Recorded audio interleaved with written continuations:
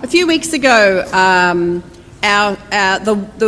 the words we were exploring and the idea we were exploring was the idea of radical inclusion. And Glenn preached and I led that service, and we explored the many ways that we want to be like Jesus and include people who perhaps are not like us.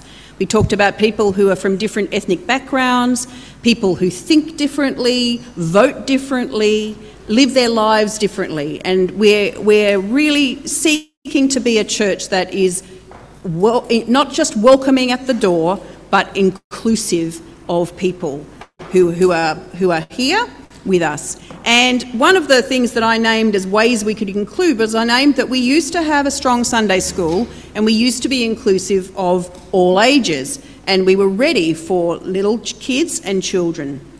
And I read not a Bible story, I read a children's book that I used to read to my own children, and I could probably do off by heart because I read it so many times. And it was about including Elmer the elephant, who was a rainbow elephant, and all the other elephants were grey, and that was Elmer's gift, that he was different to the other elephants.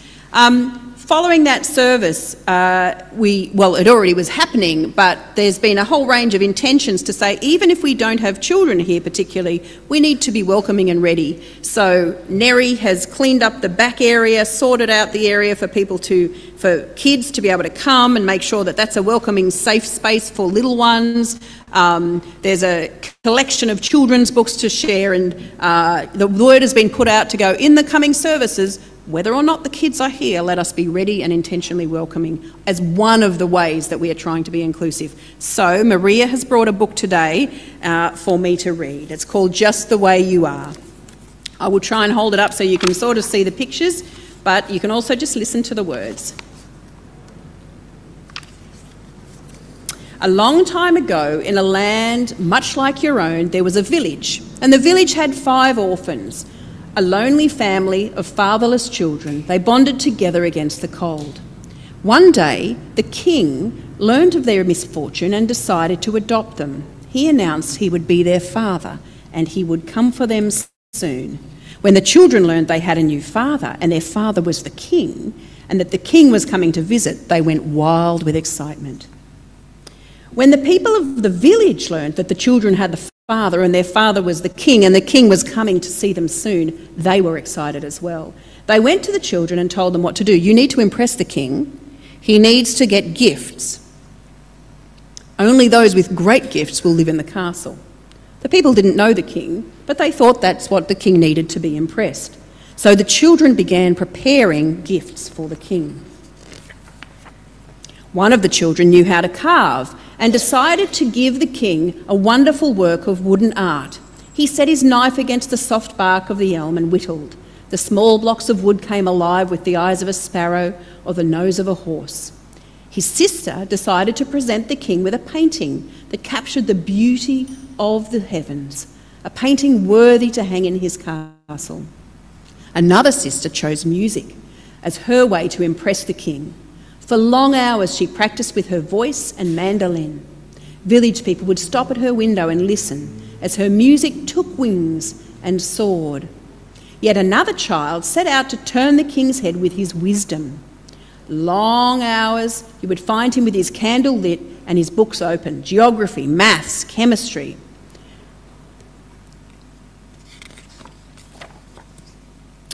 But there was one sister that had nothing to offer. Her hands were clumsy with the knife, her fingers stiff with the brush, and when she opened her mouth to sing, the sound was hoarse, and she wasn't much of a reader. She believed she had no gift. All she had to offer was her heart, for her heart was good. And she spent her time at the city gates. She would earn pennies to buy food, by grooming people's horses, feeding their animals. She was a simple girl, but she had a good heart. She knew people by name. She took time to pet their dogs. She welcomed the strangers. How was your journey? Did you enjoy your new work? Her heart was big and she cared for people. But since the little girl thought she had no gift, she thought the king would be disappointed. She went to her sister. Could you teach me how to carve her brother. Teach me how to carve. Sorry, the young craftsman replied without looking up. I've got a lot of work to do. I haven't got time for you. The king's coming, you know. So the little girl put away her knife. She went to her sister. You paint so beautifully. I know, the painter said. Could you share your gift with me? Not now, said the sister, with her eye on the palette. The king's coming, you know. And the little girl went away.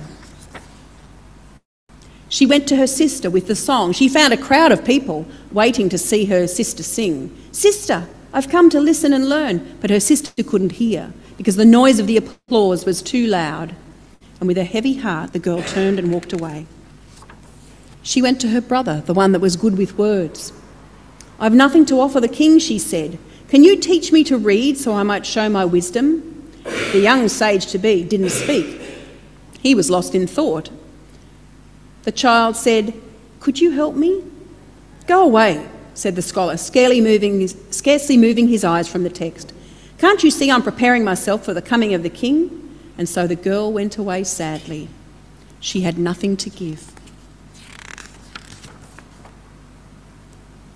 She returned to her place at the gate, and after some days, a man in merchant clothes came to the small town.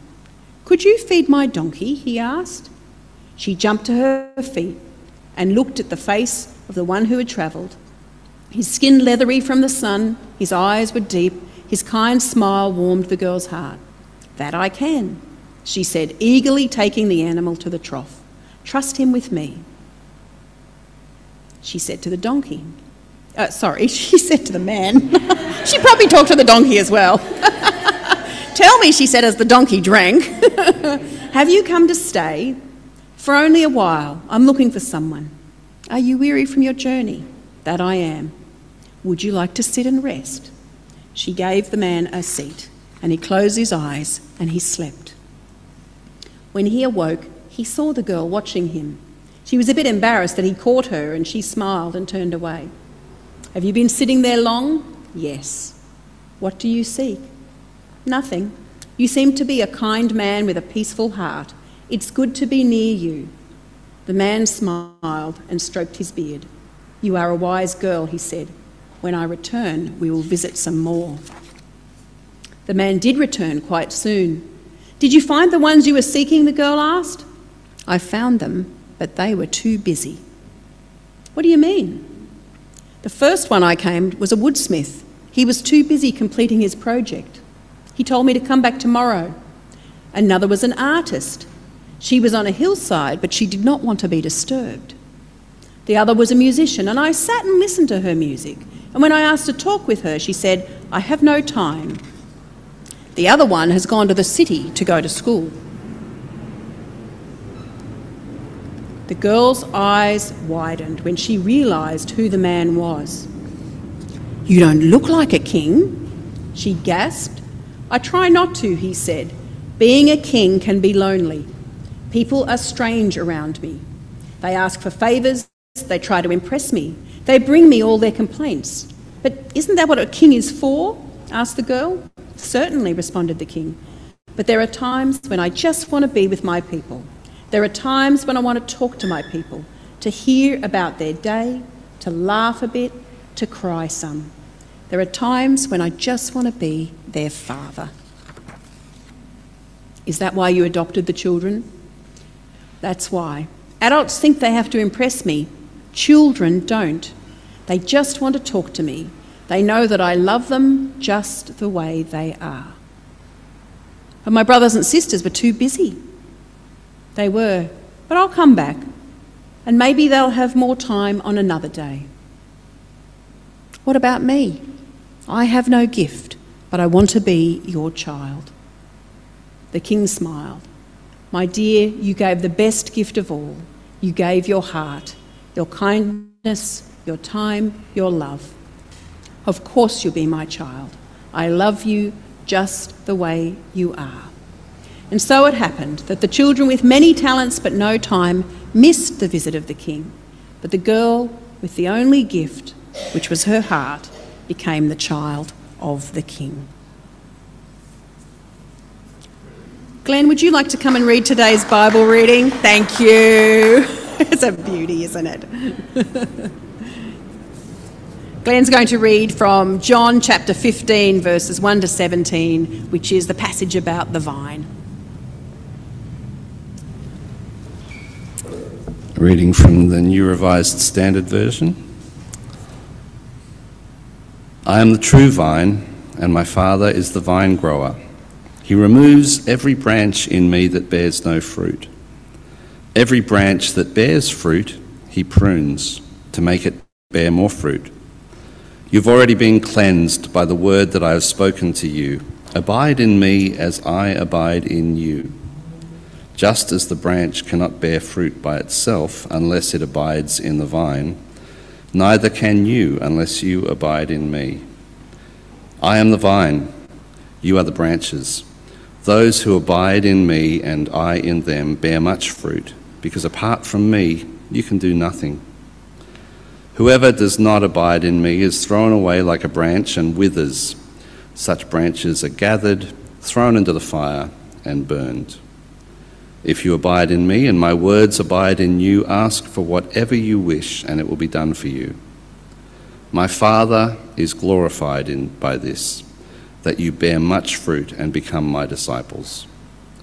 As the Father has loved me, so I have loved you. Abide in my love. If you keep my commandments, you will abide in my love, just as I have kept my Father's commandments and abide in his love. I have said these things to you so that my joy may be in you and that your joy may be complete. This is my commandment, that you love one another as I have loved you.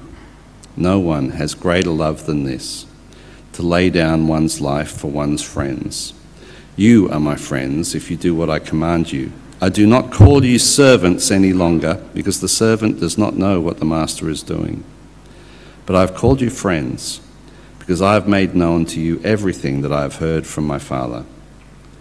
You did not choose me, but I chose you, and I appointed you to go and bear fruit, fruit that will last, so that the Father will give you whatever you ask him in my name. I am giving you these commands so that you may love one another.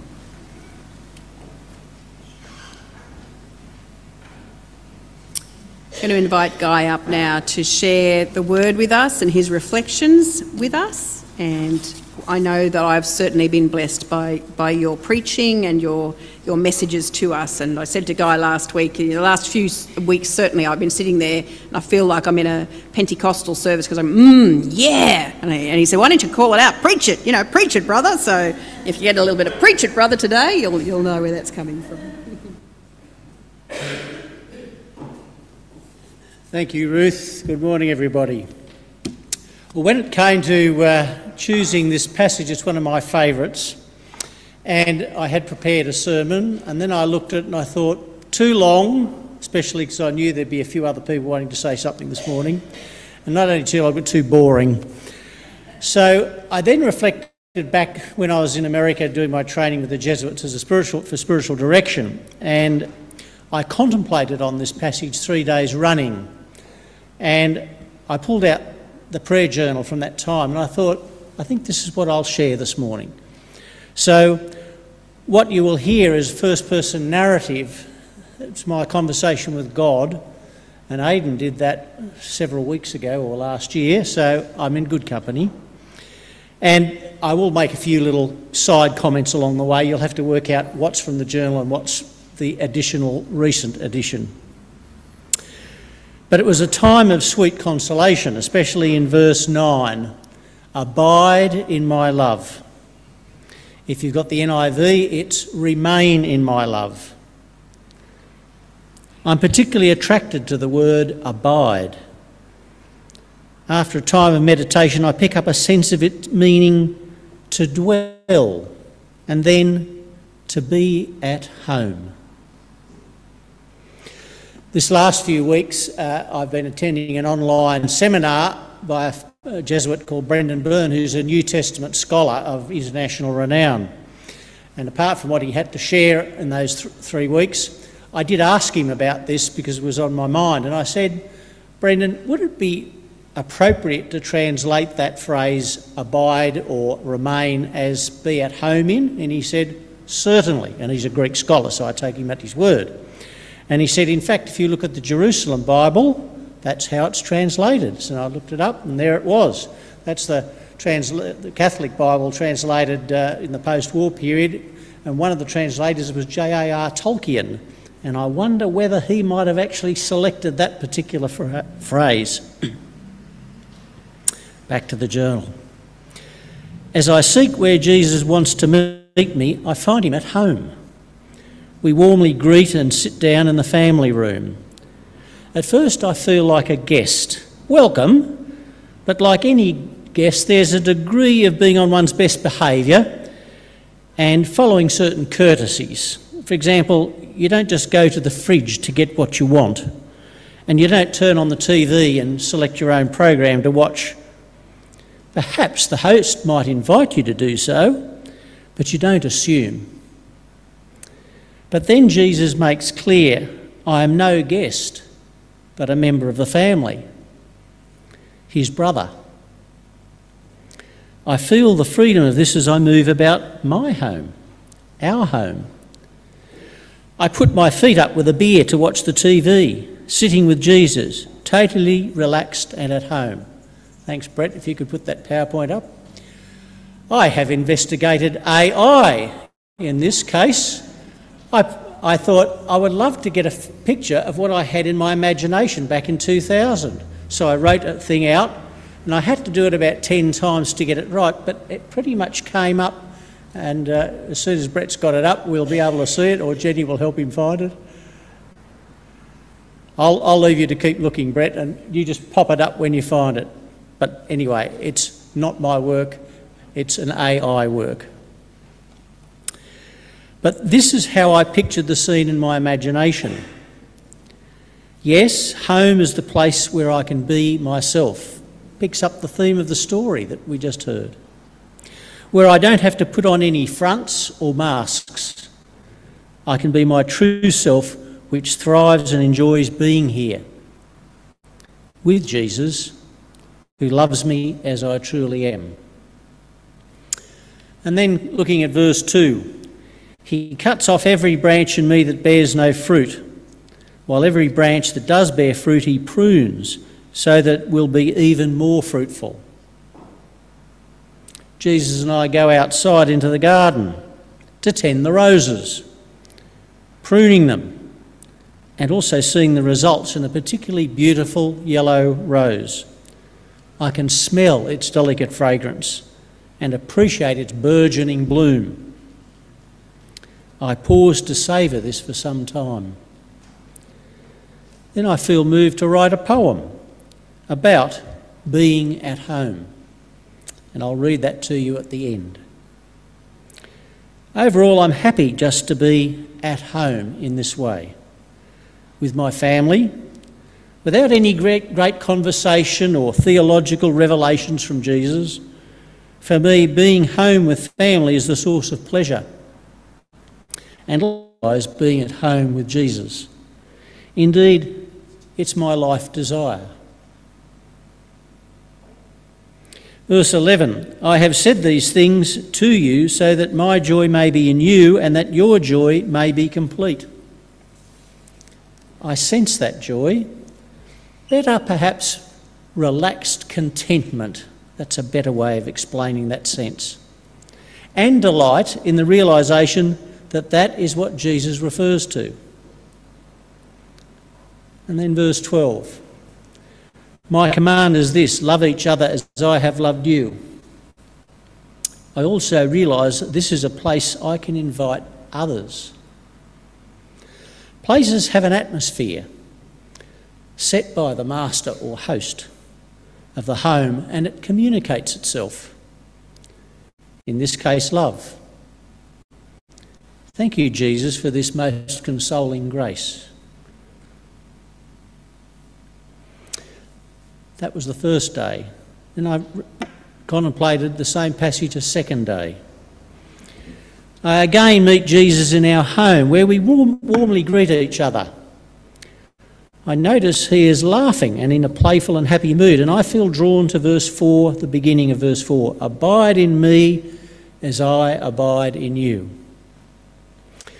This is the flip side of yesterday's contemplation, when I was so relaxed, being myself, blissfully content and at home in Jesus. Just so, the revelation today is he is at home in me. A mutuality which both delights and amazes me.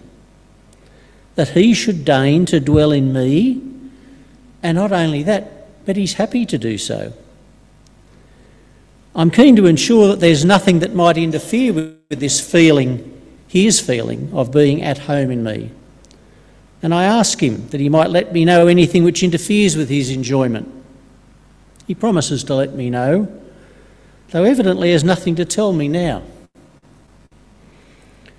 I then focus on the second part of verse 7. Ask for whatever you wish, and it will be done for you.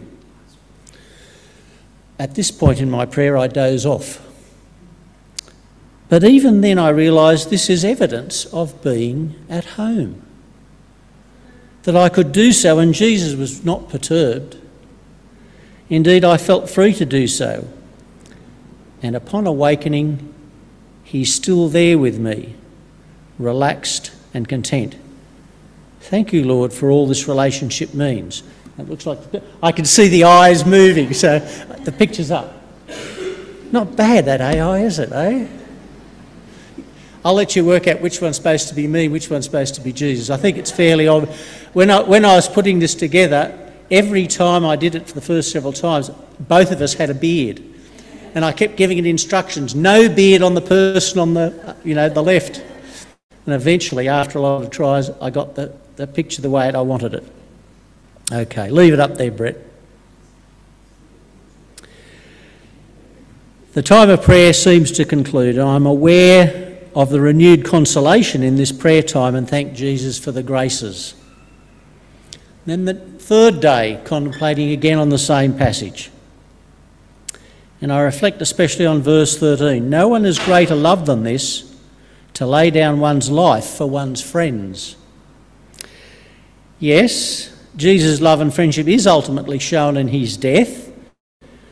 But drawing on my previous contemplations in John 15, I realised that love and friendship are also shown in his invitation to be at home in his love and choosing to be at home in me. And verses 14 to 15. You are my friends if you do what I command you. I do not call you servants any longer, because the servant does not know what the master is doing, but I have called you friends, because I have made known to you everything that I have heard from my Father.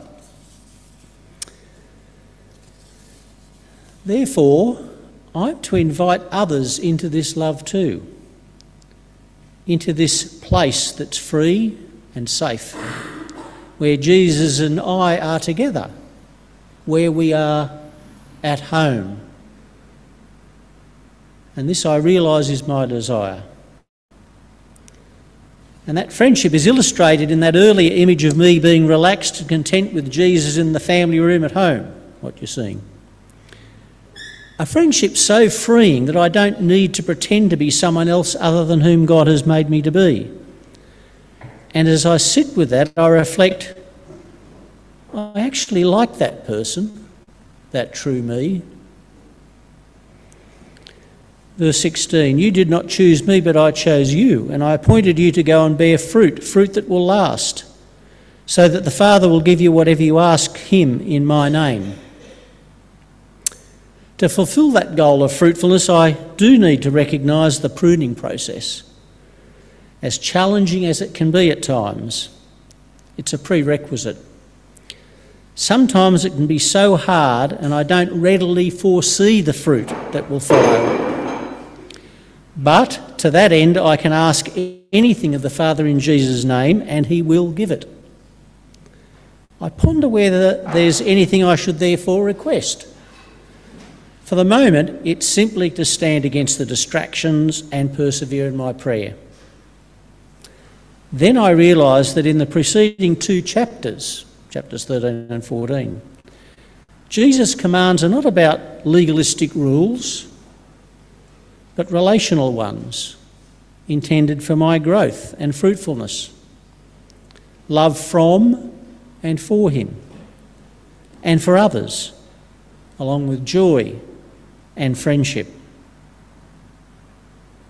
I spend a short time again contemplating on being at home with Jesus, but also now welcoming in people to share that place of love and safety, gladly bringing them in to meet with both of us. Yes, Lord, that's what I want to do. And then the poem with which I will finish. Abide in me, says Jesus. Yet the words seem stiff with more to yield, so I sit, sifting words and seeking images that might convey the truth, the treasure hidden just below the surface. Some digging and the spade strikes home. Home? Ah, home. Be at home in me, says Jesus. Through stirred dust emerges an image, Jesus and I at home together. No guest, however welcome, is fully free in another's home. Only family. Only a brother can, with his elder brother, kick off his shoes, open a beer and watch TV without invitation. Without asking, do you mind if I... We sit there, relaxed, enjoying being together, Jesus and I. But greater still the delight in realising he is at home in me. Not a guest for whom I prepare the house, especially putting on my best face. No, just as I am, the real me, loved, free. Amen.